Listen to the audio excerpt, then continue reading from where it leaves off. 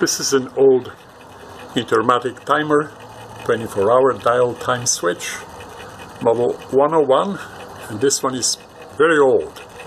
It was made in Spring Grove, Illinois, back in the day. Now, this timer is losing time, it's not holding the time, and I'm going to show you a quick and easy way to repair it.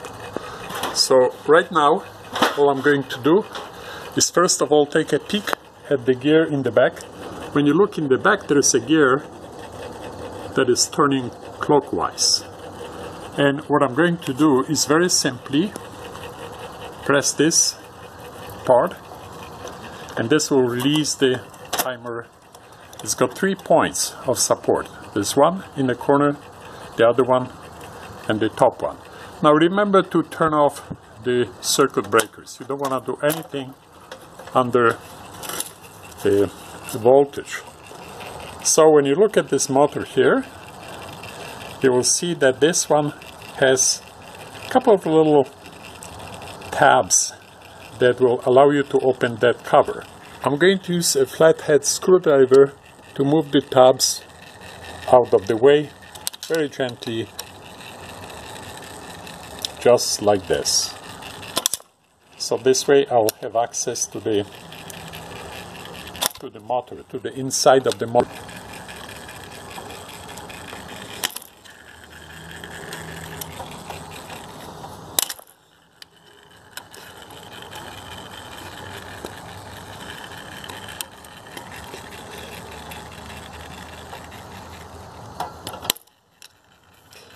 Now you can see that the cover has moved a little bit, and I will put the screwdriver underneath right here and see if I can lift it up a little bit. And the reason I want to get inside is to take a look at this little gear. That gear is made of plastic. Now when I stop the motor, I can see that this little gear has broken plastic teeth. It's got damaged teeth. So what I'm going to do is remove that just by lifting, just lift it up. Now you can see that this gear has a broken tooth, and this is why the timer is not working properly. Oh. It's got broken teeth. What I'm going to do is cannibalize one of the Intermatic timers. Now this is the kind of timer that you can use for the parts. First of all, you can save these 2 tabs. They may come handy to another timer if you ever had one. So you can save these and you will have more options for another timer. Then all you do is just wedge a flathead screwdriver and force that wheel out of the way. Brute force.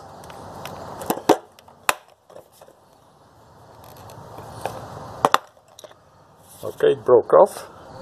Some of the timers will have a Torx 10 screw, one screw in somewhere, but this one doesn't. It's a little different model. So I'm going to open it up by splitting it with a flathead screwdriver.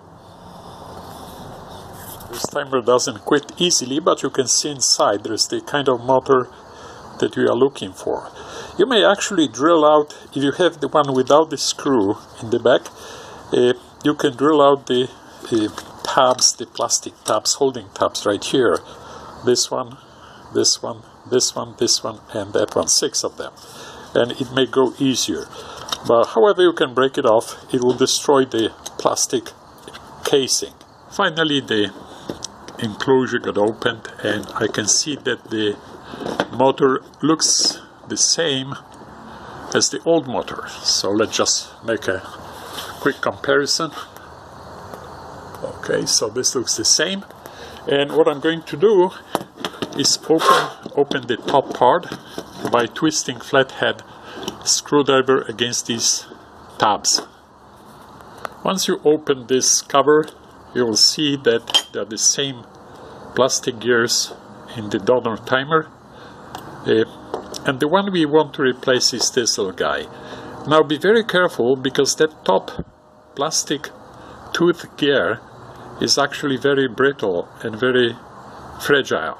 So you don't want to grab by that, and you want to inspect the teeth, whether they are in good shape. But if they are okay, you can replace it, you can put it in your old timer and work with that.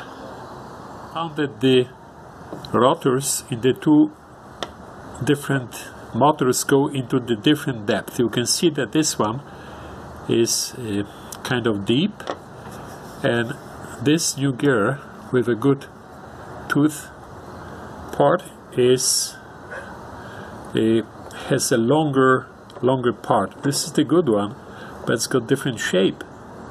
You see, this one will not work properly because of the length of this little part here.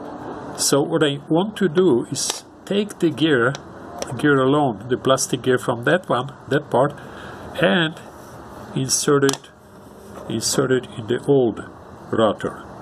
And I can do it by very carefully destroying this gear, and then removing only the yellowish plastic tooth gear. I managed to cut the good gear with a hacksaw, and then I split that part and removed that gear. And this one is bad, it's broken up, so I'm going to insert this gear from the donor timer into the old rotor. So this is what it looks like, and now I'm going to place the rotor back in the timer and see the results. Now the rotor can spin either way. Right now it's spinning clockwise, but if I stop it and move it the other way, it will spin the counterclockwise direction. And now to determine so the rotor spins in the right direction, I place the little flag in the corresponding gear. I place the little flag in the proper place. This little part will determine the direction of the motor. So I'm going to position it upwards first.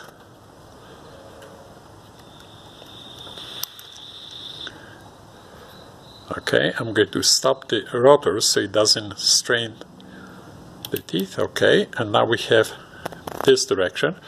And to check and see whether this is the correct direction, I just look through the window and I see the gear in the back spinning in the proper direction. So this is it. Now all I have to do is replace this part which I removed.